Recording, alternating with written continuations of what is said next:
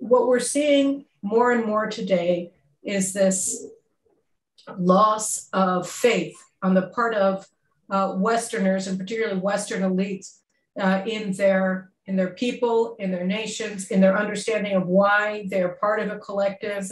Just last week, the education minister, Shasha Bitton, announced that they were ending all study of Jewish history before the 19th century in Israeli schools, that children aren't going to learn about Judah Maccabee any longer in schools, or about the Bar Kokhba revolt, and that as far as the Ministry of Education under the woke left is concerned,